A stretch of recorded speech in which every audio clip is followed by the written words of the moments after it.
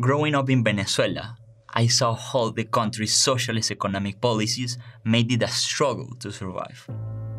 Every day, I looked out of my dad's car window and saw people rummaging in the trash for food, a reminder that it could be much worse. In 2016, while some Venezuelans were literally starving to death, President Nicolás Maduro announced that he was launching a new program called CLAP. Comienza una revolución económica en el sistema de distribución de alimentos del pueblo venezolano. Every Venezuelan family was supposed to receive a box of essential food items on a regular basis. The food inside was often inedible, especially the powdered milk. Haciendo la leche, mire lo que descubrimos. No sé qué clase de veneno le están metiendo a los venezolanos.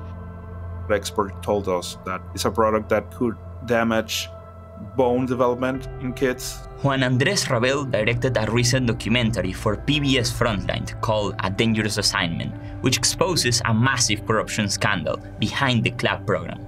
Venezuela is what political scientists define as a kleptocratic state. It's run by people who want to enrich themselves to keep power.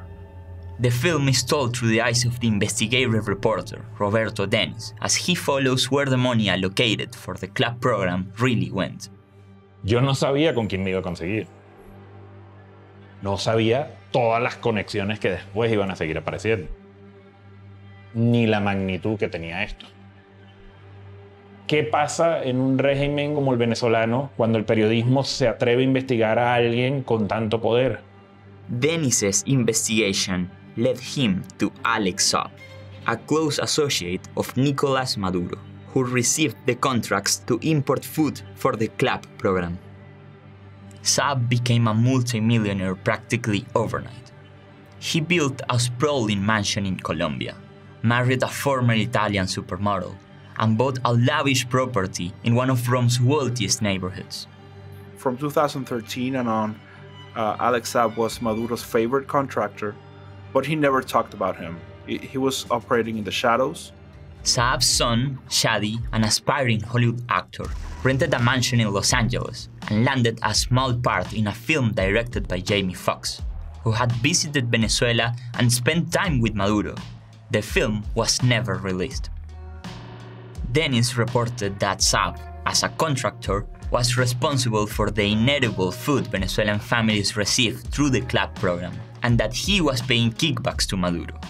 So Saab sued for defamation and libel. In Venezuela, if you got a lawsuit for defamation, you might end up in jail. For his safety, Deniz fled the country and continued his investigation. Justo coincide el momento en que nos toca salir de Venezuela con el momento en que estaba despertándose como el interés internacional sobre la figura de Alex Saab. In 2019, Saab was indicted on money laundering charges and sanctioned by the Treasury Department. The following year, he was en route to Iran, when his plane stopped in Cape Verde to refuel. En relación con el empresario colombiano Alex Saab. Uno de los hombres más buscados del mundo por la Interpol, el barranquillero Alex Saab, fue capturado en la isla de Cabo Verde frente a las consecuencias. After Saab's capture, the Venezuelan regime launched a campaign to rehabilitate his image. They were helped by leftist activists, who echoed Maduro's claim that Saab was a hero of the poor, bravely standing up to the imperialist US government. Alex Saab, a Colombian Venezuelan diplomat, is the latest political prisoner of empire. Alex Saab, free him, send him home to Venezuela. What he was doing is circumventing the brutal, illegal U.S. sanctions on Venezuela by getting food and medicines to the people of Venezuela.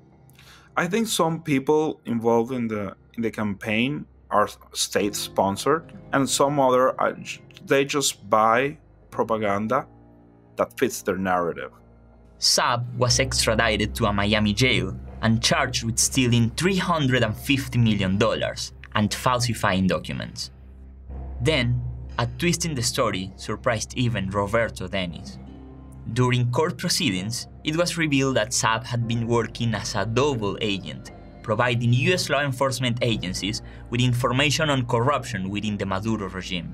We still don't know why Maduro would defend Alex Saab still after knowing that he was an informant for the DEA. Alex Saab's lawyer said that Maduro was aware of everything that Saab had done. So it's hard to tell. It's really hard to tell 2 years after he was extradited to Miami, the Biden administration worked out an exchange for 10 American prisoners. When Saab arrived in Venezuela, he received a hero's welcome from Maduro. Did Maduro know that Saab was working as a US informant? Why was he so adamant about bringing him back from the US? By the end of the film, those remain unsolved mysteries. But overall, the documentary unfolds like a crime thriller. There are some mafia state elements in Venezuela. The way they're persecuting journalists, that's sort of like a mafia mentality. The way they turn on their own when they don't need them anymore, it's also a mafia mentality. The Venezuelan regime attempted to block Venezuelans from accessing the film after it was released, but that proved impossible. Well, the reception in Venezuela has been incredible. People started cutting the film, sharing it other ways, making bootleg copies of the film. It's not even subtitled, but people are sharing it. That's impressive. Now it's open on YouTube, so you can watch it. The film, in a way, does put a puzzle, a very extensive and complex puzzle, in a very simple way, I hope. Maduro is staying in power despite losing the recent election, which means that Deniz's investigation won't bring him or Saab to justice anytime soon. However, as depicted in A Dangerous Assignment, his reporting has helped to shift the public conversation. There is now a broad consensus, both within Venezuela and internationally, that the country is governed not only by a brutal dictatorship, but by a band of depraved criminals who have enriched themselves in part by stealing money intended to buy milk for hungry children.